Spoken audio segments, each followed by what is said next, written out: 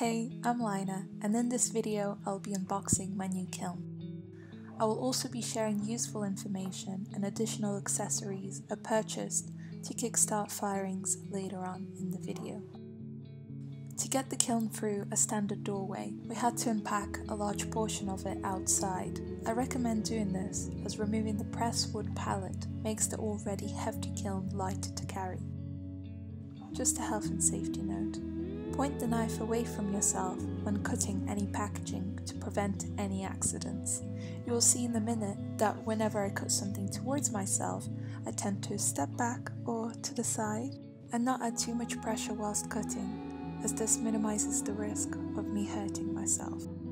When cutting the tape, I also made sure to be careful with the amount of pressure I had applied, so I did not cut into the next layer of what was in the box when it suddenly gives. And before doing anything else, don't forget to put the knife down. I had to keep reminding myself. As you can see from the title of this video, inside the giant box we have a Nabertherm 45, all packaged up nice and safe by Nabertherm and kept in stock at Hot Clays. I have read a lot of good reviews about Nabertherm and their team, so I felt confident sourcing the kiln from Hot Clays. Here I am just excitedly freeing her from the tape, cling film and foam cake prison. If you don't enjoy insects, just skip to the timestamp down here. Okay, so during the unboxing, we discovered that in transit the kiln had acquired a little stowaway. We carefully removed this companion from the pallet and decided to examine it to figure out its origins and needs. In moments like this, I like to think with what Gordon White from Rune Soup calls omen logic. To briefly explain, omen logic states that as humans, we can read the world through our imagination and intuition to discover personal meaning, much like we would a tarot deck. By noticing signs and synchronicities, we can recognize opportunities for the arrival of deeper meaning and celebrate the relevance that helps guide our lives. This falls under what I would call magic, which I understand to be the creative ability to discover and enchant life with meaning. So we decided to look a little into it.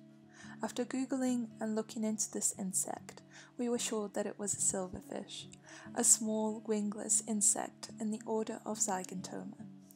The name Zygentome is derived from Greek, in context meaning yoke or bridge. This felt immediately akin to my art practice. I see my kiln as a nucleus for new beginnings, like an egg or a womb for the sculpture's genesis and transformation. The kiln also acts as a bridge between worlds and states of matter, from soft to the hard, the wet to dry, from cold to hot, then back again. So from this point onward, I'll refer to my kiln as Zygentoma, thanks to my little silver messenger.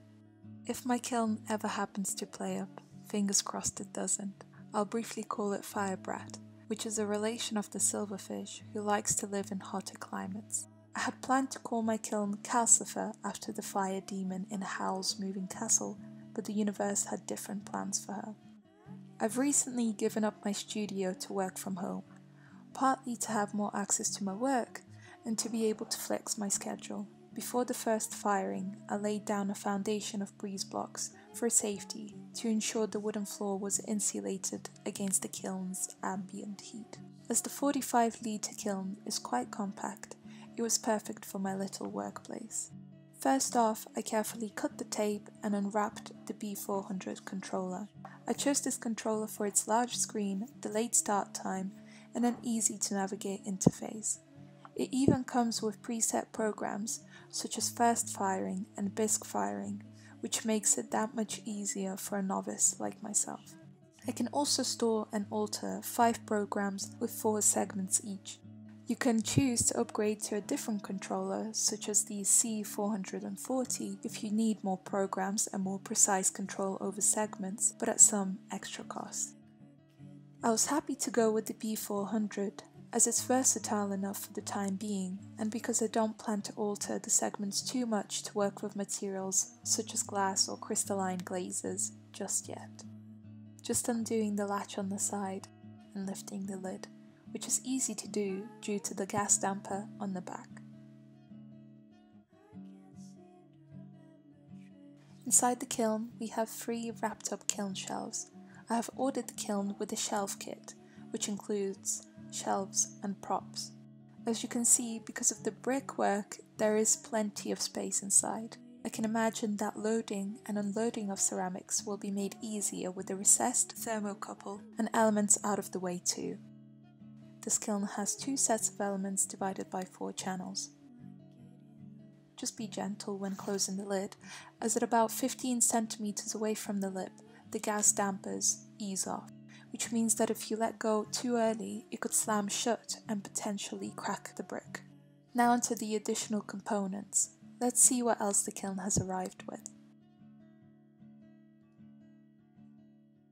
This kiln comes with EU and UK standard domestic plugs, which means the kiln can plug straight into the main power supply, which was a big plus for me and my home studio. The side metallic pipe and caster wheels, which can be attached to the kiln's feet.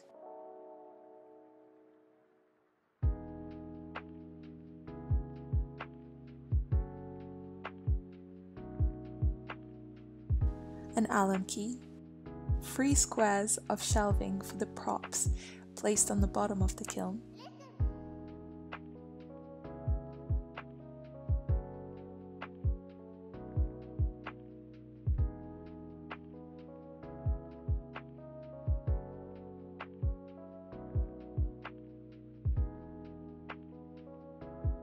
six 50mm props and 6 100mm props.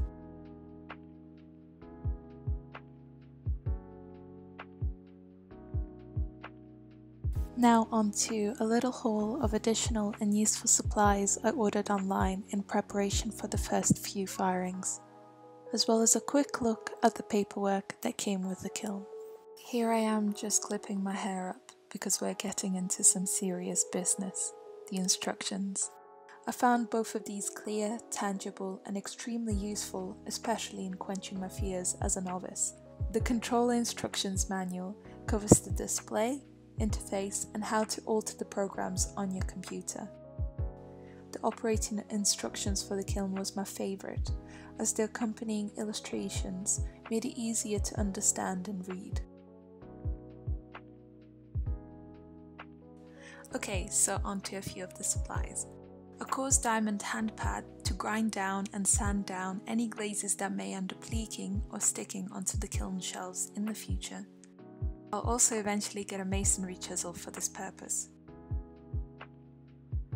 A set of 3 hake brushes, the fine and soft bristles on this make it easier to evenly paint glazes onto your ceramics.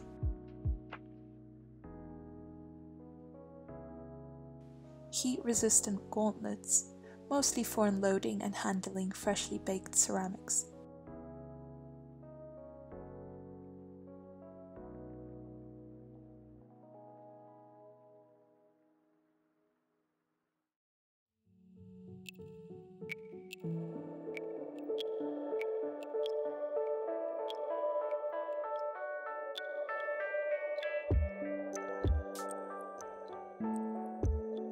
The second box has a few double-pointed stilts to raise glazed pots from the kiln furniture. You can get these in a range of sizes. A metallic exhaust pipe, so I can pump the hot air and any fumes out of my room. This expands out to about 2 meters. And 400 grams of bat wash, which you can mix into a paste and cover one side of your kiln furniture to protect it from glaze damage. I'll go further into this in another video. I hope to look back on this video as a memento, to remind myself of the beginnings of my journey with zygentoma, and in my hopes of sharing with you all the helpful tips that it took me some toil to unearth. Thank you for watching this unboxing with me, my little studio, and my new pal, Zygentoma. Have a nice day.